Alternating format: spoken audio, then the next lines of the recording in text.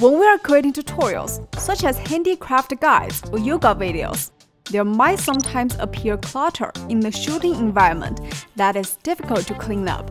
Well, the fact is that it can be processed using AI. And in today's video, we will show you how to do it. If you're interested in this one, keep watching the video.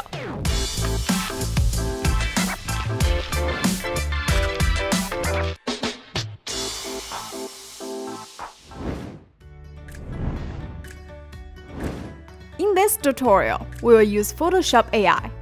Recently, Adobe has released a new beta version of Photoshop, which includes AI painting. It can generate new content based on the existing image. So we can use this feature to remove unnecessary elements from the video and make the footage cleaner. However, it is important to note that the camera must remain fixed without any shaking when shooting the video. First, we need to install the beta version of Photoshop. Open the browser and enter this website. Download Creative Cloud and install it. After installation, click on Beta app and find Photoshop Beta. Click Try to download and install it. You will have a 7-day free trial period. Now, we open VideoProc. Create a new project, which will bring us to the main interface. Then, let's import the original video material to the overlay track and make it fit to the screen. Make sure the timeline is at the first frame, and then we click on this button to take a screenshot of the frame. After getting the image, let's open Photoshop Beta and open the screenshot. Use the lasso tool to select unwanted parts. Then click this button, Generative Fill.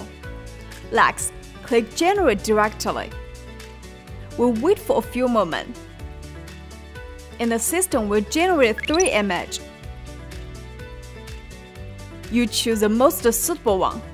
Of course, you can also add some prompt words in the input box.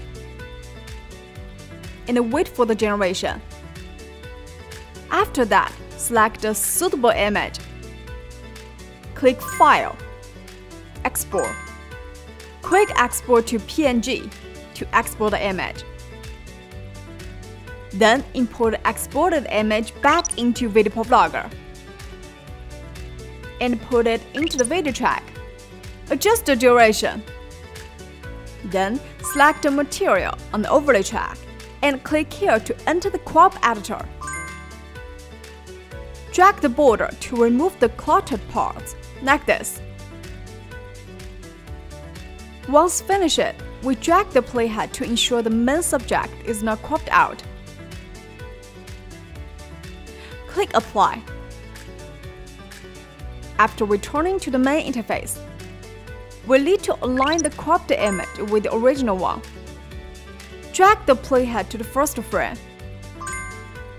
Select the material on the overlay track and drag it in the preview window. You can adjust the opacity to 0.5 for easier adjustment.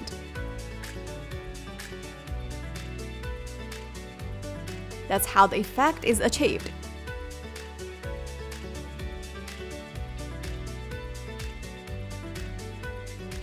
Similarly, when shooting some handicraft videos, this method can also help to remove some cluttered items in the surroundings.